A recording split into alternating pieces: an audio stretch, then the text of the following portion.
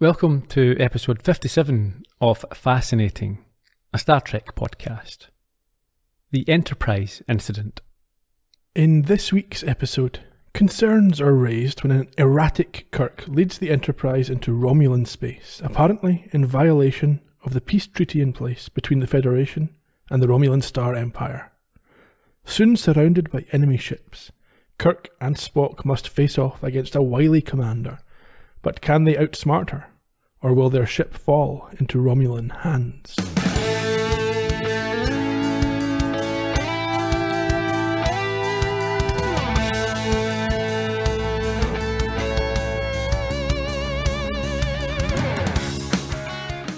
Well, you look like the devil himself, but as long as you're alive. What's it all about?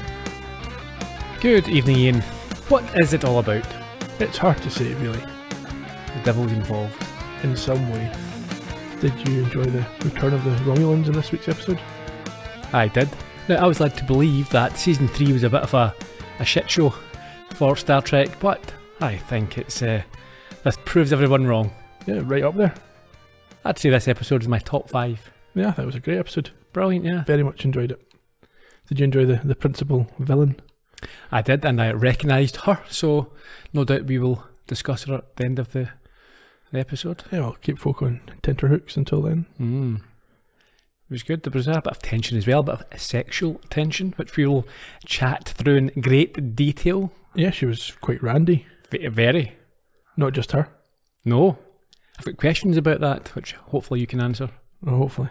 I also liked the dramatic score, the motifs in this episode. I thought they created tension and urgency very well. Yeah, I've got a note about that. I thought the music was superb for this episode. It was good.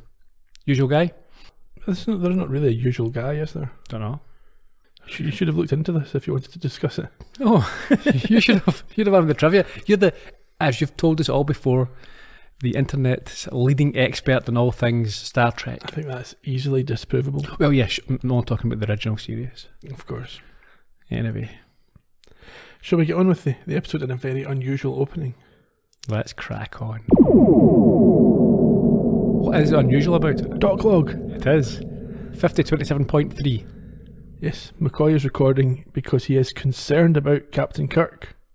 Yeah, he's showing signs of stress. We've had this a few times, haven't we? It's not the only time we've had this, yeah. Then, onto the bridge, we immediately see that this is demonstrated when Kirk rudely dismisses Chekhov's work and then snaps at Spock and the rest of the bridge crew.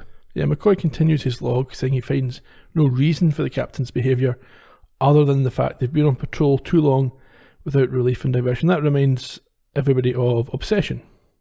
Yes. And there's a little bit of this in The Conscience of the King as well for Kirk, where he gets this sort of single-mindedness. Yeah, he's refused to be evaluated, hasn't he? It's not just Obsession, is it, as well? There's the one with the sort of space amoeba. Oh yeah, that one. Space amoeba. What was it called? You'll remember. Of course I do, but I'm not telling you. Let's move on. They get more concerned when Kirk orders a reluctant Sulu to change course and head where? Into the neutral zone, and then through the neutral zone.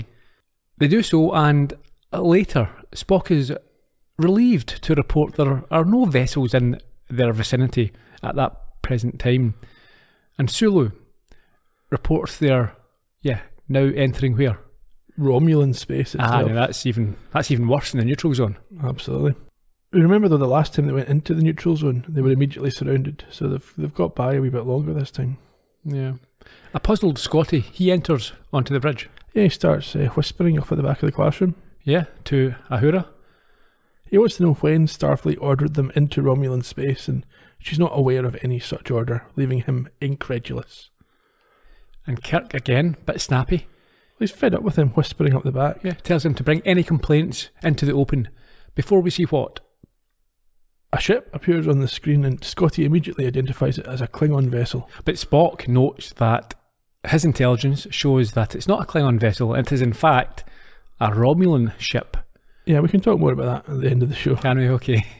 Apparently they are now using Klingon designs. Which they maybe obtained by subterfuge. Did they? Being sneaky people. Alright, or the production crew thought, we'll just reuse that. Well, like I say, we'll discuss that later on. Kirk orders a red alert, and Spock reports a second and then a third ship approaching. They are surrounded, and we get a zoom in on Kirk as dramatic music plays. And then the credits. So back to the bridge. Kirk leaps into action and tells Uhura to inform Starfleet of the situation, before demanding to know from Spock why his sensors had previously read it to be all clear. Yes, when these ships were clearly nearby. He starts to give his theory, but they are interrupted by a video message from the Romulans. You have been identified as the Starship Enterprise. Captain James T. Kirk, last known to be in command. Your information is correct. This is Captain Kirk.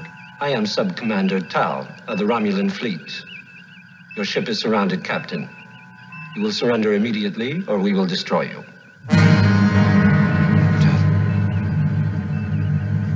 They want something. Or they would have destroyed us by now. True, Captain. That would be standard Romulan procedure. It's my ship they want, and very badly. It would be a great prize.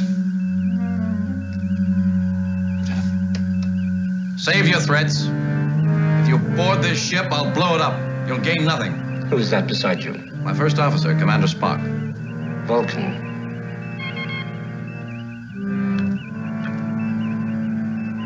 Yes, Commander. Yes, Commander. No one should decide quickly to die, Captain. We give you 1 of your hours. If you do not surrender your ship at the end of that time, your destruction is certain. We will be open to communication should you wish it. You understand that Starfleet Command has been advised of the situation. A subspace message will take 3 weeks to reach Starfleet. The decision is yours, Captain. 1 hour. So I have a question here. They've entered into the Romulan zone, the Romulan space. But Kirk threatens there, or reminds Tal that the Federation know, but is Tal not within their rights to destroy a ship that enters their zone? Well, yeah, but he doesn't want to start a war, maybe. Well, he didn't start the war. Well, true, but he maybe wants to de-escalate rather than get into a war. It just depends. I like the fact, and we see this a few times in this episode, that when the Romulans talk to each other, we only hear one end of the conversation. Yeah. They're using earbuds. Sure. We're now in the briefing room. We are in the briefing room, and Spock explains that the Romulans have developed what he calls a cloaking device, rendering the Enterprise's tracking sensors useless. That's his excuse. It's not my fault. Spock, they're invisible. Exactly. Spock, why did you not pick those up? Cloaking device, Captain. It's impossible. Nobody could have seen them. Kirk notes the potentially severe consequences of this technology, and he has a dig at Scotty when he admits that they were certainly caught out. Yeah, he comes in like Captain Obvious, and then when he's then asked for a sensible contribution, he has nothing. No. In any case, Kirk claims they have 3 options. Yeah, they could fight and lose, they could blow themselves up, or they could surrender. Not great. Option 3 is obviously the one that you have to go for here. You think?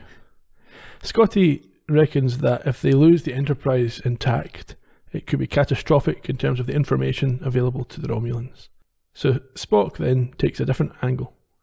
Well, I think Spock and McCoy, they turn on Kirk for putting them in this position where they had to make such decisions. Yeah, McCoy is shocked to learn that Kirk didn't have authorization to enter Romulan space, so Kirk kicks him out.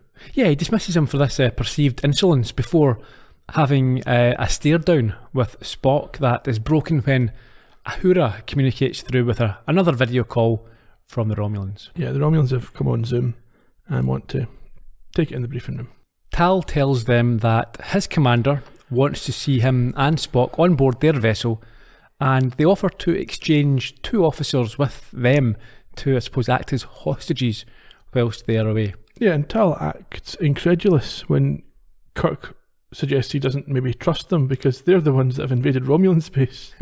So what's the solution they come up with? Simultaneous exchange. I'm not even sure that would, if you don't trust them, how do you know? It's like 3, 2, 1, go. You didn't press the button. Yeah, but Kirk, I think, is quite happy to go ahead anyway. So we're in the transporter room, and before leaving, He gives orders to Scotty to fight the Romulans if they do not return, and to destroy themselves if necessary. I think Scotty must be saying, yeah, sure, I'll definitely do that.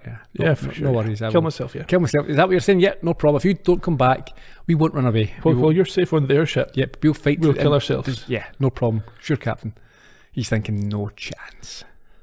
I enjoyed this moment, actually, the next part. So Kirk and Spock beam out and 2 Romulans arrive, and as soon as they appear, they pull their weapons out. Scotty is irritated by this quite clearly. You can see the expression on his face. Understandably. So we find ourselves in the commander's quarters. How would you describe the commander's outfit? Encouraging. Immodest. It certainly is. I wasn't displeased. I mean, she's not the youngest of the female guest stars we've seen, but she pulls it off, I think. Well, obviously she's reached the rank of commander, so she can't be that young, but she certainly is young enough to get away with this short-skirted uniform, the thigh-high boots. Yeah. She's not unattractive at all. She's well presented. And so, of course, Kirk is not unhappy to lay his eyes upon her. I think he tries a bit of his well-known smooth talking. Yeah, I mean, it's interesting. This is the first time we've seen a female Romulan of such high rank. She's presented in a very different way to the male commanders. Is it the first time we've seen any female in... Well, we had a commander. We did, yes. Played by Spock's dad. Yeah, and also when what was the one with the gas monster? Yeah, the one with Zephyr Cochrane. That's it, yeah. Anyway, she wasn't presented that way, though. What way? That she wasn't half-dressed. No, I'm saying that she was a senior figure. Yeah, but this one is half-dressed for some reason. That's the way Romulans roll. Apparently. So you get a brief exchange of pleasantries, and Spock is asked to wait outside while Kirk and the commander discuss matters. We kind of skipped over early on. The Romulans were surprised to see a Vulcan on the Enterprise. Tal expressed a little bit of surprise when he saw him. Yeah. It's quite relevant. So, where are we? Okay. Kirk lies and tells her that there was an instrument failure. Yes, they were across the neutral zone before they realised it, and then surrounded before they could head home. She doesn't buy this and rightly accuses him of espionage. He insists they weren't spying, and both raise their voices at each other before she asks what he thinks a starbase commander would do if the roles were reversed. I think that's quite a nice approach as well. It's a good point, well made. She then asks Spock to return. Yeah, and I think, is this the point where she notes her surprise at finding a Vulcan on board the Enterprise? She does, yes, at this point. And Spock says there's no way that she should have known because Starfleet don't send out their rosters to the Romulans. She accepts this, but admits to having an interest in Spock as he is a Vulcan, and apparently Vulcans share the same origins as Romulans, and I think she refers to them as distant brothers. We must have discussed this before in the previous Romulan episode. At this point, they haven't fully fleshed out the relationship, but the story goes that Romulans are Vulcans who left the planet back in the ancient times after rejecting the ways of logic. Oh, bad Vulcans. Yeah. Okay. She asks if it is true that Vulcans are incapable of lying, and he confirms it's not a myth. So, if they were capable of lying, he could be lying. Yeah. And if they're not capable of lying, then he has to, no matter what, he can give this answer safely. We've also seen it's complete nonsense. Spock's lied many times, and yeah, and he's lying now. Yeah, I mean, he's dressed up as Nazis and things, and it's not. It's showing that the Romulans aren't fully on top of Vulcan culture, I think, and Vulcan ways. But she uses this logic to ask him what they're up to. He, however, states that it is not a lie to keep the truth to oneself, and declines to comment. It's self-incrimination. Pleading the Fifth Amendment. Yeah. But we see Kirk react to this, and the commander leaps on this apparent admission that there is some unspoken shenanigans going on. Yes, and despite Kirk's exhortation, she's adamant that they are spies with an interest in her cloaking device. Yeah, she admits that while they can't force a Vulcan to speak, humans are another matter. Spock claims that it would be ineffective against Kirk. I'm not so sure about that. Well, she shrugs, saying, too bad, he will be dead or suffer a fate worse than death. And at this point, Spock makes a move that enrages his captain. I cannot allow the captain to be further destroyed. The strain of command has worn heavily upon him. He has not been himself for several weeks. That's a lie. As you can see, Captain Kirk is a highly sensitive and emotional person. I believe he has lost the capacity for rational decision. Shut up, Spock. I'm betraying no secrets. The commander's suspicion that Starfleet ordered the Enterprise into the neutral zone is unacceptable. Our rapid capture demonstrates its foolhardiness. You filthy liar.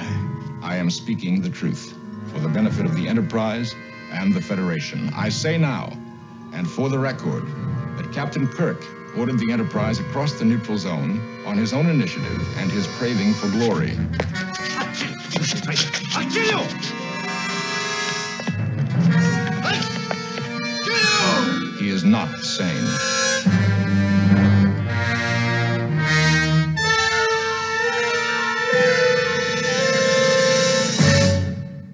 I kill you. Why has he started to talk like that? I don't know. He's at breaking point because he's so desperate to have the glory and the power. So obviously you're sitting there watching it going, yeah, this is a setup. It seems that way. Spock would never turn on Kirk in this way. No. Unless he's been seduced. He's not been seduced yet, has by he? the glories of the Romulan Star Empire. On the bridge, the commander lets the Enterprise crew know that they are being charged with espionage based on the testimony from Spock. But it was Kirk's decision. And so, fortunately, only he will be held responsible. Yeah, the crew will be released back to the Federation once they've been taken to a Romulan base for processing. Yes, but Kirk is going to be held. An angry Scotty orders the two Romulans to be sent to the brig and gets a communication channel to the Romulan ship. He does. He says that she can't tell him what to do. They're going nowhere, and the only orders they'll follow are Kirk's. Yeah, and if they try and board the Enterprise, what will happen? It will explode. This seems like what the Romulans are quite happy to do. No, they want the Enterprise. Yeah, they do, but I'm sure that's the second prize would be them blowing the ship up.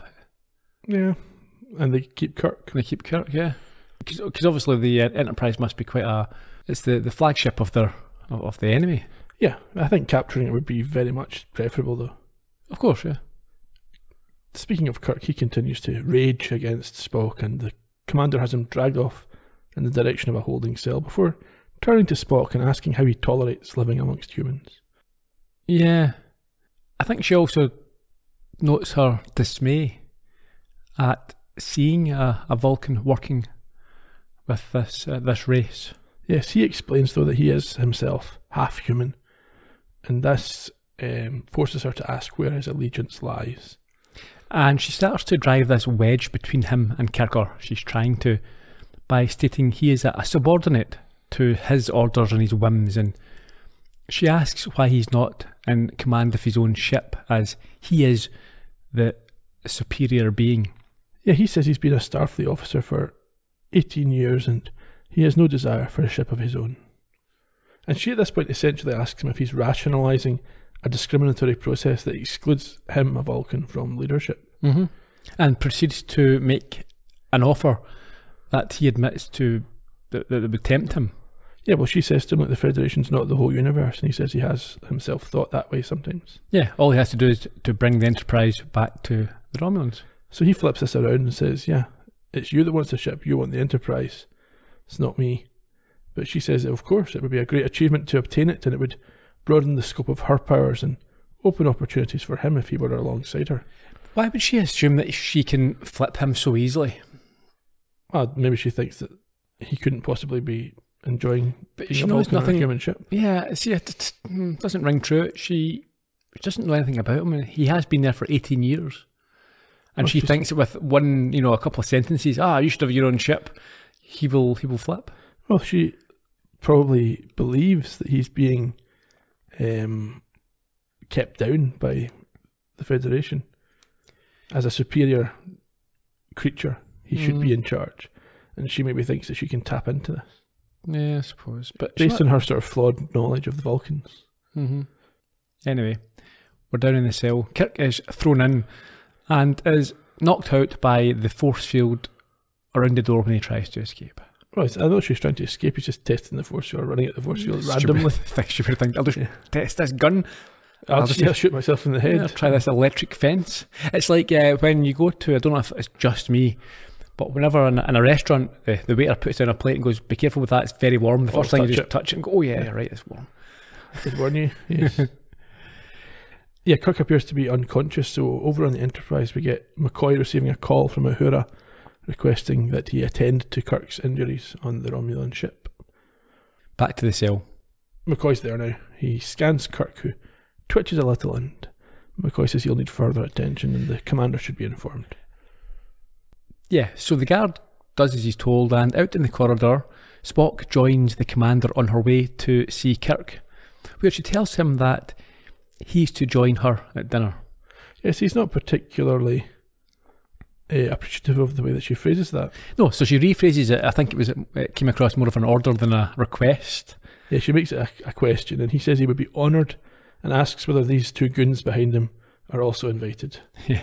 However, he is warned of going down a specific corridor to a red guarded door. Now, where was he going? He was following her to Kirk's. Yeah, he saw this door and just decided to go and have a look. No, come back here. You can't just wander around. He's, I think, trying to suss out where the cloaking device is. Yeah, it's a bit of a long shot, isn't it? He just... Anyway.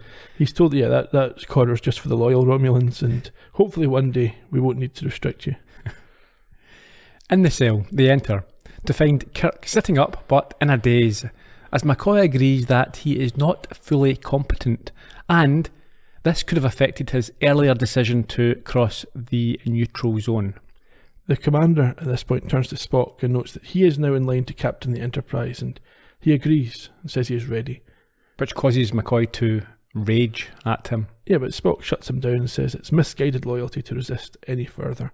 Yeah, he should stick to saving lives, and tells him the safety of the crew is now his main concern, not who's in command. Kirk rouses at this, calling Spock a traitor and saying once again that he will kill him before lunging feebly at the Vulcan. Yes, which apparently causes the unprepared Spock to instinctively use a Vulcan death grip. Yes, this causes Kirk to fall backwards, his face contorted in pain. And McCoy confirms the worst. Yes, Spock says it was very surprising, and this death grip was used instinctively, unfortunately, effectively, and Kirk is now dead. End of episode. Credits. Yep. Sickbay. Chapel comes in to find Kirk lying under a machine and screams when he suddenly opens his eyes, and she calls for McCoy. Yeah, he's annoyed that she's there at all, because he'd given orders for nobody to come through, but now that she knows he's alive, she might as well help him out. Yeah, he's not surprised. He discovered that Spock only gave him a nerve pinch, as both he and Kirk were acting under Federation orders. McCoy presumably has surmised this rather than been told it by anybody. Yeah. He's brought round and he's obviously groggy. He tells them his neck feels like it's been twisted off, and they mention the fact that there is no such thing as a Vulcan death grip. I thought there was. Nope, it's just pop culture for you. From this episode. Yeah. We've never heard before, though, that the death grip or the nerve pinch simulates death. No. It just knocks folk out. Yeah, and I thought you had to do it around the back of the neck. Well, he did that. Did he? With his left hand, while he was putting the right hand in Spock's Kirk's face. Okay. McCoy points out that he was lucky the Romulans didn't start an autopsy, which is a good point. Yep, fair enough. Yeah. Before more of their plan is revealed, in that they still have to keep up the pretense to the rest of the ship that he's dead. Yep. As the whole point is what? It's to keep the ship, the crew and the Federation off the hook if anything goes wrong. This is very sort of CIA, isn't it? Undercover ops, where the government... It's a rogue agent. Yeah, and if anything goes wrong, they deny any knowledge. Yeah, a bit like 24, Jack Bauer. You can kill whoever you want, but we're not taking the blame. Sure. Never watched it. Oh, yeah, it's like that, but it's in real time. 24 hours? 24 episodes, 1 hour per episode. What about ads? They're included as part of the hour. So the clock ticks and then the ads start and then it comes back and it's like... So how long was each episode? An hour including ads. Oh, right. So it's actually less than an hour then? No, because time passes during the ads. Oh, does it? Yeah, that's what I'm saying. So like you come up to the ad and it ticks up to 45 minutes, and then when it comes back it's 48 minutes. I've never watched it. I mean, I quite like Kiefer Sutherland, and it looks like it might be quite fun, but also... It's quite right wing. Yes, and a bit jingoistic, so it's always sort of put me off. Yeah. Bit late for it now anyway. Well, no. It's about 20 years old, isn't it? Yeah, maybe 15. I just got my parents into watching The Sopranos. I've not watched that yet. Neither have I, but they're looking for something, and they've rattled through. I think they're on season 6 now. I get them onto The Wire. Yeah. It's meant to be the best thing going. Or Mad Men, that's my favourite. They've watched that. Yeah, I've not watched that. Justified, that's one of my favourites. I've not seen that. That's good. But it's got a cowboy feel to it, and you're not a big fan of the They westerns. don't like the westerns, don't like the black and whites, don't like the pirates. So, it's not those things. Anyway, we're on the bridge. McCoy communicates with Scotty and tells him to come down, which he eventually agrees to do after McCoy insists it's of the utmost importance. Scotty's being a complete arse here. Yes, like, well, come on. It can't be that important. It really is. Come down. No, it can't be that important. Come down now. Well, it better be important. So Scotty then storms into sick bay, and stops, delighted to see Kirk being alive. We heard at the top of the show that he does look a bit devilish now. Yeah. Kirk then tells Scotty he needs a Romulan uniform, and he leaves to sort it out. Well, you've kind of skipped over the lead there. I do? Kirk's been surgically altered to look Romulan. At the end of the previous scene, he's told Bones to prepare for surgery, and McCoy doesn't know why. Yeah, and now we come right. back and I don't think I fully appreciated that. I thought maybe it was just makeup and prosthetics. No, he's been surgically altered. Yeah. Well, you're at it. Never mind. Yeah. Kirk implies also this uniform that he wants should be taken from one of the prisoners. Yes. He says, do you still have them in detention? Either copied, I guess, but I like the idea that they just take it off him. He's left down his pants. Maybe they give him a robe or something. Give him one of a Hoorah's uniforms. Wear that if you want. Yeah. Or a house coat and a cigar. Back to the commander's quarters. It's dinner time. It is, yes. And she continues with her attempted seduction of Spock with food and a test tube of blue drink. Yes, he says he's very flattered, and the cuisine exceeds that available on the Enterprise and is a very powerful recruiting inducement. It's like he's out for a job interview. He's like, yeah, I am willing to consider your company, but please provide me more drinks. Maybe an orange one. Back to the transporter room. Scotty and McCoy are with Kirk and don't know what is holding Spock up. But Scotty does confirm that they have a clear channel with him. So Kirk takes a chance and decides to beam down onto the ship or across without the specific coordinates. Yeah, the Romulans don't seem able to detect this despite their technology, and he appears in a corridor just in time before another guy comes around the corner. Yeah, and he has to bluff his way out of the situation by claiming he has important information for Tal. Yeah, he's just escaped from the Federation ship, and he needs to know where Tal is, and he's told, Control Central.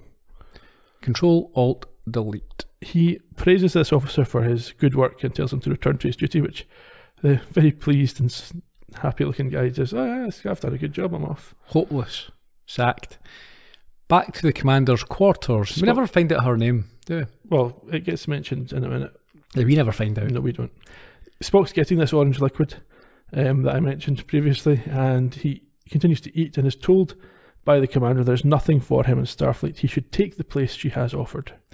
Yes, and then he listens to her with her offer of a more intimate proposition. Our people are warriors, often savage, but we are also many other pleasant things.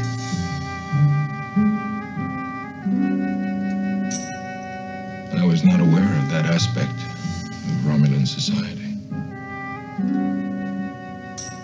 As a Vulcan, you would study it. As a human, you would find ways to appreciate it.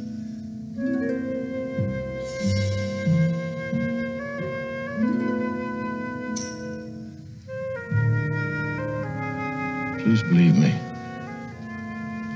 I do appreciate it. I am so glad. Now, one final step to make the occasion complete. You will lead a small party of Romulans aboard the Enterprise. And there you will take your rightful place as its commander. And you will lead the ship to a Romulan port with my flagship at its side. Yes, of course. But from now will do. Even better. Will it not? Commander. Yes. Yes, it will. Mr. Spock. You do know I have a first name. I was beginning to wonder. I do. Would you like to hear it? Yeah, well, there we go. An hour. Oh, he's 4 times. at least. And watch an episode of Star Trek. And finishes food. He calls her name rare and beautiful, but incongruous when spoken by a soldier, and she leaves the room to transform from a soldier who doesn't wear much into a woman. Yeah, well, I've noted here that she gets up and leaves with her skirt around her arse. Yeah, to change into something more Less revealing, less comfortable. who knows. As soon as she leaves, though, Spock is on the phone to Kirk, explaining that he has the coordinates, but Kirk says he's already on board. Yeah, so Spock says that the cloaking device is near. Did you see that? No, he's about to say that after Kirk says he's already on board. Yeah, it's near the commander's quarters, but is closely guarded. While he asks Kirk for his current location, we see Tal being informed that there is an alien transmission originating on board. Tal is shocked and asks for confirmation and the location. Back to the quarters. Kirk tells Spock he will get the cloaking device and asks if he can get back to the Enterprise. But before he can answer, the commander returns in more inappropriate attire, or appropriate depending on your position. Spock has to hang up quickly and says it's not only more appropriate, it should actually stimulate their conversation. Yeah, this all gets quite sensual and quite erotic here. They touch hands whilst performing this Vulcan sign, and he gives her ring a bit of a rub. He does, and I think we can all assume what happens next. Well, this continues. This isn't Spock is not a 2-minute man, is he? He's certainly doing a bit of setup. In the corridor, dressed in Romulan gear, Kirk knocks out a guard who is standing outside the device room. And we go back to Spock and his new friend. They are now on to the lips and face in terms of touching. It's not clear how much time has passed. No. Spock makes her smell his fingers. He does something anyway. And they both admit to feeling Emotional? Erotically emotional, yes. She urges him not to question his feelings, but the doorbell goes. And it's Tal who's a cockblock. He comes in and says that there was a transmission and it came from this room. And at this point, Spock walks over and reveals his communicator. Quite casually. Yep, yeah, it was me. This was all, I've just done that to you, and it was all, I don't really feel anything for you, but I thought, well, it was here. Yes. She realises that they're after the cloaking device and sets off, telling the guards to bring Spock with them. So at the device room, Kirk is he's inside, but again has to knock out a guard before approaching the glowing globe that appears to be what he is looking for. Yes, he takes it with... I thought it was quite funny, he just lifts it up under his arm. Yeah, it looks like Sargon's globe. Yes. With bits of nomads sticking out of it. Yeah. And he lifts it up and tells Scotty to beam him up. Yeah, I think he also tells him he's got 15 minutes to hook it up to their system. Well, when he gets there, I think. Okay. And after he leaves, after he beams up, the Romulans arrive to discover it missing, and the commander instructs them to search all decks, but Spock is quite matter of fact, isn't he? He says that's not going to do you any good. Waste of time. The commander now turns on Spock, calls him mad, and says, what is he that he could do this? And he says, I'm first officer of the Enterprise. Yeah. She seems really, I mean, this is the thing, I assumed... Okay, so we knew that he was playing her. Yeah. He was, he wasn't ever going to take the offer up. It was all for the benefit of the Federation. Yeah. I'd assumed that she was doing the same thing, just trying to seduce him to get the Enterprise. But I get the feeling that there is, between both of them, there is a mutual connection at the very least. Yes, a sexual connection. Probably. That's a name for a good name for an 80s band. Everything's a good name for an 80s band. Sexual connection. In fact, I'm going to start one. Start one. Yeah. Spock asks her at this stage about their current form of execution. Yeah, I think he's quite resigned. He's done his duty. Yep. We get a quick captain's log. 5027.4. They're trying to get this cloaking device installed. They hope it'll work, and they hope that Spock can buy them enough time to make it work. On the bridge, the crew are delighted to see Kirk walk back on alive, even though he has weird ears. Yeah, Chekhov is asking about them and is told they'll discuss it later. Yeah, and tells them to head for home. He also wants Spock's readings pinpointed on the Romulan ship. Yep, and while they hang around, they're told it's not a request, get on it. Quite right. Back to the commander's quarters. She dismisses Tal and tells him the boarding of the Enterprise will begin on her command, and to destroy it if there is any resistance. Yep, she then goes to talk to Spock about the terrible form of execution that they have, but he demands his right of statement. Yes, which will require no more than 20 minutes. That's quite a long statement. Yeah, it's like the Father Ted Winner speech. And now I move on to liars. Father. She responds, yeah, that's fine. However, we will find his ally in less than the 20 minutes and he's going to die with him. Yes, he then begins to speak as she records him, saying that his crime is sabotage. He admits his guilt and talks about his oath and his He's just trying device. to buy time here, isn't he? Yes. She interrupts and says, this is Captain Obvious stuff, Spock. Yeah. And he's like, I can say whatever I want, it's my 20 minutes. We quickly cut to engineering where we see Scotty working away before we return to Spock and his confession. And he's still going. And then we get over to Kirk on the bridge telling Chekhov to hurry up. It's like the time in the Goonies when Chunks asked to tell him everything. He's like, everything? Yeah, okay. And he goes back to when he was at school and in the cinema making people sick and things like that. And, Chekhov is lamenting the similarities in physiology between Vulcans and Romulans, but eventually he does find Spock, and the transporter room is sent the coordinates as Scotty calls him up from engineering. He's installed the device, doesn't know if it'll work. Kirk tells him to stand by as they beam Spock over. yeah, as this happens, she notices what's going on and sort of grabs at him. Yes, and she is transported with him, and Uhura reports that this has happened. They've both arrived, and Kirk says, send them up to the bridge and let's go, warp 9. Yeah, he's got a smile on his face. He doesn't care he's got a Romulan commander with him. And I think he's quite pleased about it. Yeah, she can see the outcome here. Over on the Romulan ship, Tal is told that the Enterprise is running and he brings their weapons online.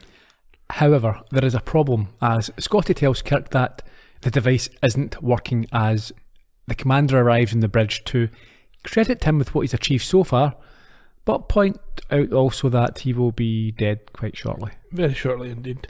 Kirk hails Tal on the screen and tells them, and is told by Tal that they cannot escape. Yeah, but Tal himself, he's surprised to discover that his commander is with... Yes, but she issues a direct order to destroy the Enterprise as Kirk cuts off the communication.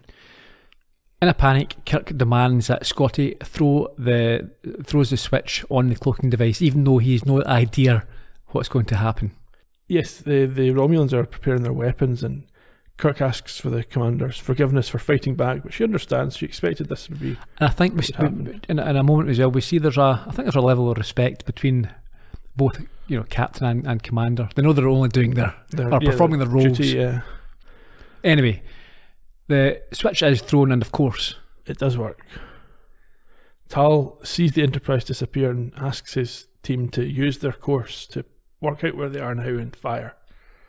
But Kirk has Sulu come about and the weapons miss. He cancels red alert and they head off towards the nearest outpost unseen, where he promises the commander he will drop her off, even though she would rather be their prisoner. Yeah, now, Kirk, sensing the relationship between Spock and the commander, tells Spock to escort her to the brig. And I think, again, she seems to appreciate this mark of respect. Yeah. So, in the turbo lift, and again alone, they have one final intimate interaction. It is regrettable that you were made an unwilling passenger. It was not intentional. All the Federation wanted was the cloaking device. The Federation. And what did you want? It was my only interest when I boarded your vessel. And that's exactly all you came away with. You underestimate yourself, Commander. You realize that very soon we will learn to penetrate the cloaking device you stole. Obviously. Military secrets are the most fleeting of all. I hope that you and I exchanged something more permanent.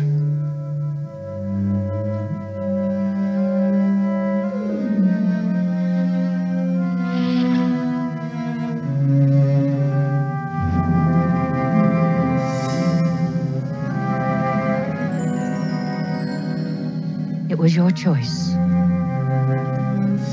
was the only choice possible. You would not respect any other. It will be our secret. We then get a wee brief denouement on the bridge where Chekhov reports that they've crossed into the neutral zone, and McCoy gets in touch to ask Kirk to come down for a quick bob of his ears. Is that a term when you do things to animals, is it? You bob ear? I don't know what bob means. Bob hair, I guess. Yeah. Yeah, I think it is. Spock encourages him to go, noting that the ears do not look aesthetically agreeable on humans. And McCoy repeats his request, asking if Kirk is coming or if he would rather spend the rest of his life looking like his first officer. Yeah, when Kirk rushes off at this, I think Spock has at first is happy, then thinks, well, wait a second. Hang on. What are you saying? And then it's time for another adventure. It is. The Romulans were the good guys in this episode. Well, certainly not the bad guys. Yeah, done nothing wrong as far as I can see. No, but in times of war, you need to act in certain ways. But are they? Is it a time of war? I mean, it's kind of a Cold War. Yeah. Yeah, so they've developed something, and again, it's not specifically an aggressive device. It's a cloaking device. Mm-hmm. They've had the ingenuity. They have the skills to advance the technology. Yep, and the Federation has the skills to acquire it through this method. It's a risky mission, but they pulled it off. The Federation are obviously on the side of the Enterprise. Are they? Is the Federation? Why would they want to deny what they were? Why is this a covert operation? In case it doesn't work. So? And they have to say, no, we didn't authorise it, we don't want a war. Let's everyone calm down. Yeah. I think the Romulans would... do the Romulans think that the Enterprise just went rogue? No, it doesn't matter because they were successful, so now the Federation can say, yeah, we've got your technology, so... That could start a war. There's no point in you fighting us, we've got cloaking devices. I feel sorry for the Romulans. They invented a great machine and the Federation just stole it. In the future, which doesn't come up here, there'll be a treaty that prevents the Federation from using cloaking devices. Right. Were you satisfied with the resolution? Yeah. I don't think there was a problem with that. Do you think Spock had genuine feelings for the commander? Yes, I mentioned earlier, I think they both had feelings for each other. I suppose, although I'm saying that, the Romulan Commander is on a ship full of Romulans, so she can get what she wants, whereas Spock is in a ship full of humans and maybe misses the intimacy with people of his, the sort of Vulcan background. Yeah, maybe, possibly. But Vulcans are only meant to be interested in that sort of thing once every 7 years anyway. Right. When they go through their pump bar. Yeah. No, they were definitely into each other and they definitely banged. You think they did in that 2 minutes in between Tal coming off the bridge? Well, I don't know, but she was, they were both at it.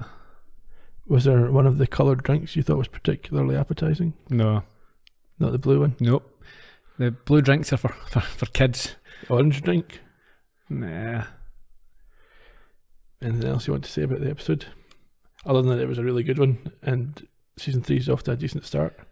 It is off to a decent start. Last week's was fun. As we mentioned before, it's regarded as being terrible, but it was alright. It was terrible, but in a good way. Yeah. This was a strong episode, a genuinely strong episode. Absolutely. So, yeah, I'm quite positive about season 3 going forward. I'm waiting for the big dip, and hopefully it won't come. Fingers crossed. Bit of trivia. 27th of September 1968, this episode first aired. It was directed by John Meredith Lucas. This was the second of his 3 goes in the director's chair. John Meredith Lucas sounds like a serial killer. Well, there you go. Maybe he is. You can learn more about him by going back to the podcast for The Changeling. Okay. Dorothy Fontana, who we talked about last week, is leaving the show as producer. She returned as the writer of this episode. So there's more about her We've discussed her quite a lot in the past, but the most about her is in the podcast for Tomorrow Is Yesterday in season 1. Okay. Joanne Linville. No, I recognised her. She was the Romulan commander. This was her only Star Trek appearance, but she also showed up on other shows like Kojak, Mrs. Columbo, and Columbo. Yes, Candidate for Crime. Yes, she was Vicky Hayward. Nelson Hayward's wife. That makes her this week's connection. She is now 93 years old. Oh, is she? There you go. Jack Donner played Tal. He famously gave his name to the Donner kebab. Yeah. He didn't. Of That's course not not. true. I know it's not. This was his only Star Trek appearance, perhaps best known for his later film roles. Because we all know it was Richard Donner who Yes. gave... Yeah. Jack is perhaps best known for his later film roles in movies like Stigmata, Four Christmases, and So This Is Love. But he also appeared in series like Charmed, Buffy the Vampire Slayer, and Fear the Walking Dead. And he died in 2019 when he was 90. Trivia, cloaking device was, as we said, built from bits of Sargon and Nomad. The inspiration for the story was the contemporary capture of the USS Pueblo by North Korean forces during the Vietnam War. The Vulcan death grip, like we mentioned during the episode, not real, still a common pop culture reference. I think people use it to refer to the nerve pinch.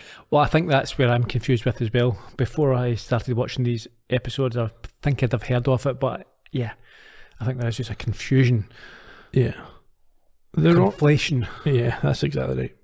The Romulans used Klingon designed ships, although we did see a Romulan ship in this one because it's been remastered and they put one in. Right. Originally there was only Klingon ships. Ah. The reason for that is that the model for the Romulan ship from season 1 was returned to the guy who made it, and he'd chucked it out by the time season 3 came around, and the episode was written on the assumption that they would have access to that model, and they did not. Makes sense.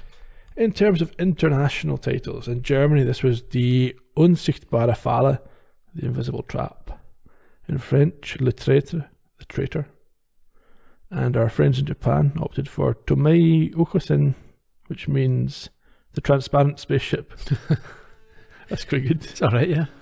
Next week, it's the third episode of season 3, The Paradise Syndrome, which features a pretty emotional punch. Oh, I hope it's not a pregnant woman again. Well, you'll have to wait and see. Okay. Oh, you're getting punched? Yeah. In the meantime, you can find us all over social media where we're at Trek Podcast on Twitter, Instagram and Facebook. You can go to astartrekpodcast.com to find a post for each and every episode, or our YouTube channel where everything shows up once it gets past the censor's beady eye. Until then, cheerio. bye bye.